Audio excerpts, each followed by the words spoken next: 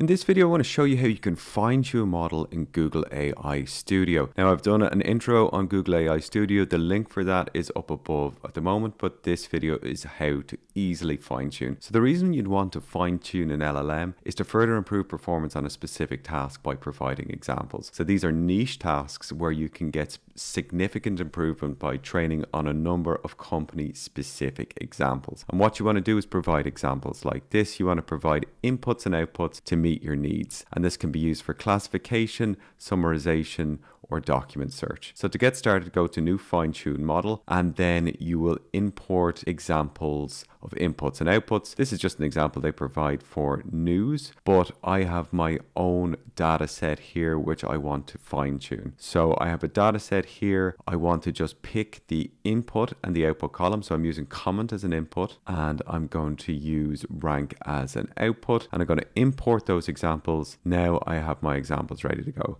And just what we're trying to do here is I have a new social media platform called Chef's Canvas, and I want a very specific content moderation. And what I've done is I've provided it 134 examples of content and their ranking. This is what they look like, but really we're just trying to get a very specific ranking, and then we're going to use this ranking to either uplift the comment or downvote the comment based on what we feel the content moderation should be on our website. So now I've given it examples. I'm going to choose the Pro model, and you don't need to touch this unless what I show you on the training screen looks strange, but just press tune, and then this will go and tune our model, and this takes about 3 or 4 minutes. Just clicking into this tuning job here, you can see what the screen provides. So this is in a queue to be tuned with Gemini 1.0, and this goes through the tuning process. It'll tell you how long is left. This is a tuned model, so this is a finished training job. It tells me that it took 3 minutes. All my examples were used, and then you can see in this graph the performance of the model. Essentially, if this is down the bottom as we go on through the training runs, then we're good to go, which you can find more about this in the documentation below. I can also attach this onto a Google Cloud project, and this makes this new tuned model accessible within a project I can use in Python, or I can use in an application. In my AI Studio, I now have this Chef